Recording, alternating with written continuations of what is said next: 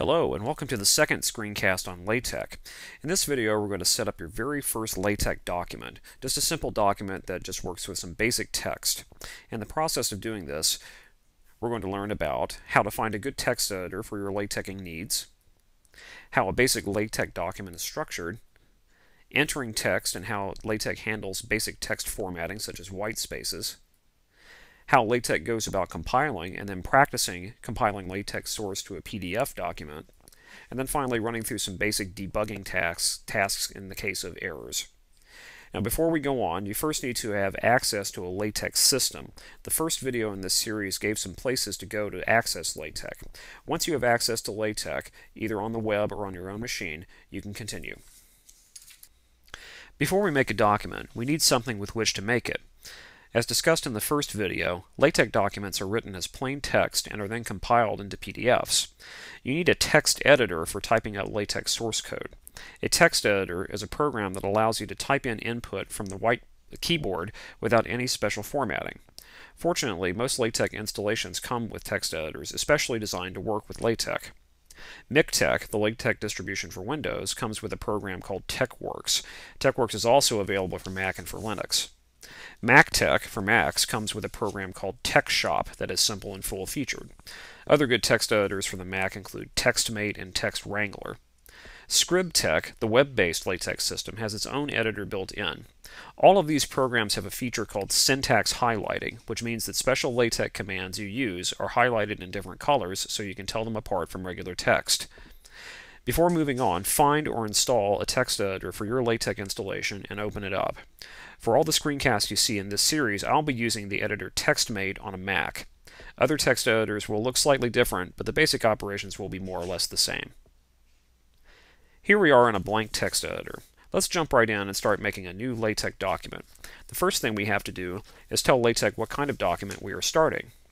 So in the first line, type /document class curly brace article close curly brace. This is the first example of a LaTeX command. The slash mark tells LaTeX that what's about to follow is a command and not just text to typeset. The command document class article loads a preset collection of page and style formats that would be suitable for an article. There are other classes available such as exam, letter, or even poster. The curly braces indicate the input to the command document class, which we often call the argument of the command. Now that LaTeX knows what kind of document we want, we need to tell LaTeX to begin the document. So type /begin, open curly brace, document, close curly brace. Here again we see some standard syntax, a slash to indicate a command, the command itself, and then curly braces with the argument inside. Now put in a couple of spaces and type /end curly brace, document, close curly brace. This is a special kind of command called an environment, which we'll discuss in a later video. But all LaTeX documents must include the document class command in the first line, a begin document line, and an end document line. Everything that comes before the begin document line is referred to as the preamble of the document, and later we'll be putting special document-wide commands up there. The document itself will go here in the middle. Let's make our document just a single sentence, hello world. Now save the file to a convenient directory. I'll just use my desktop. You can call the file whatever you want as long as you use the extension .tex. Now we're ready to typeset this document and create a PDF. How this works will depend on the text editor you are using. In TeXworks, there's a green Go button in the upper left corner of the screen.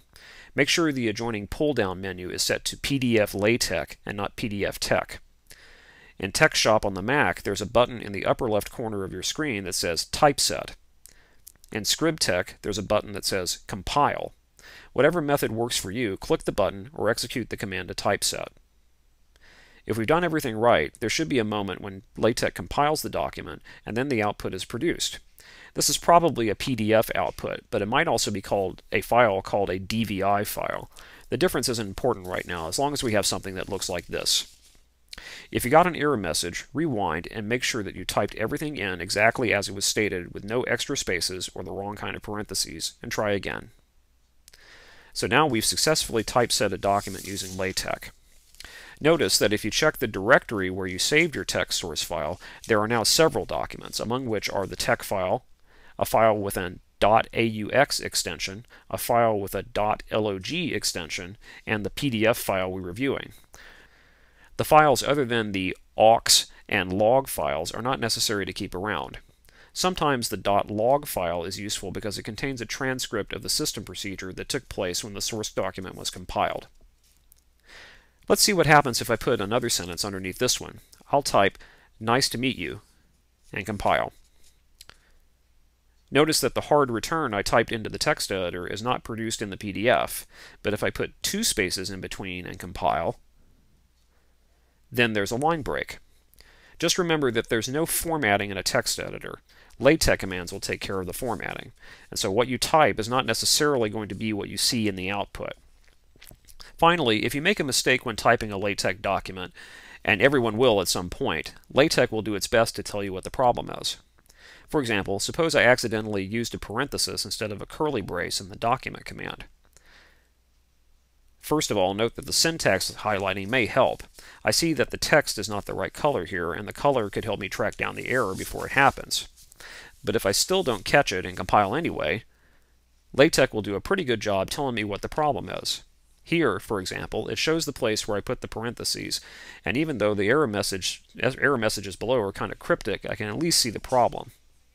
Or, if I misspell the word document and try to compile, LaTeX tells me in what line the error occurred and tries to tell me what the error is. That's it for now. In the next screencast, we'll start adding mathematics into our document and seeing how text and math can live together. See you then.